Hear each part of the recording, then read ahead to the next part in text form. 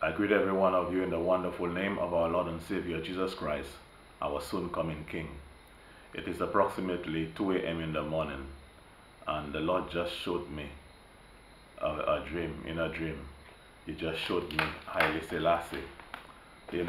When you look at Job chapter 33, verse 15, it says, "In a dream, in a vision of the night, when deep sleep falleth upon men, in slumberings upon the bed, then he openeth the ears of men and sealeth the instruction." Maybe sometimes he does it like that because sometimes men are so stubborn when they are awake that they may think that it's their own mind. They may think that they're so smart, so sometimes you have to allow men to sleep to really show them certain things. That he may withdraw man from his purpose and hide pride from man. He keepeth back his soul from the pit and his life from perishing by the sword.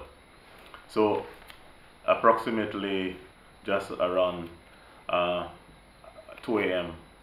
the Lord showed me Haile Selassie in a dream. Now Haile Selassie, I was in a place where I was very close to him, and I was observing his movements.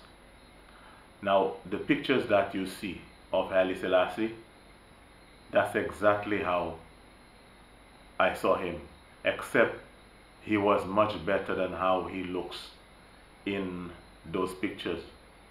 He looked more excellent. But Haile Selassie is a guy of excellence, and he loves to teach, and he appears to be very strict. He's a very strict individual, but the reason that he is strict is because he wants to ensure that things are done up to standard, and he wants to ensure that people are learning very well. That is the reason why he's strict. But he's a man of class. He's a man of class, and he's very knowledgeable. Haile Selassie, very knowledgeable guy, a man of excellence, and he takes a lot of pride in his appearance. When you look at him, you see excellence. He's well shaped. He looks better than how you see him on the books and on the pictures that they have.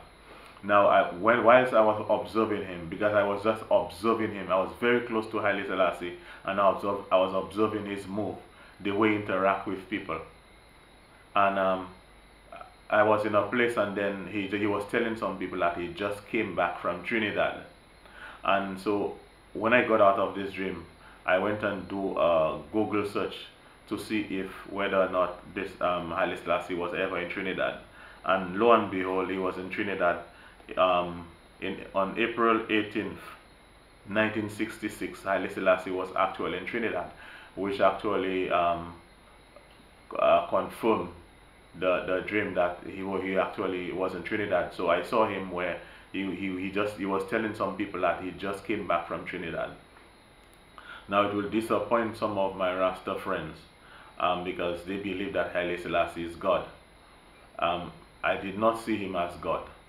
Haile Selassie is an ordinary man, but the thing is, he's a man of excellence. He's a man of excellence. He has very high standards, and he appears to be very strict. He's a very good teacher, and he's a very good teacher. He's very effective, and very strict. But the reason why he's strict is because he really wants excellence. He doesn't tolerate mediocrity. If you're around him, you have to be good. He wants you to be good. He wants you to learn very well, and that is his nature. So yeah, in closing, yeah, it will just disappoint the Ras. My Ras friends, will disappoint them because they believe Haile Selassie is God. I did not see him as that. I see him as an ordinary man, but a man of excellence, a man of high standards. He's a very effective teacher. He's very good as a teacher, very effective, very good.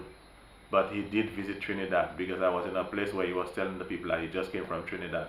And yeah, when I checked Google, he was in Trinidad for true. So yeah, this thing just confirmed to me that he was a man of excellence, but he was not God. Keep the fire burning.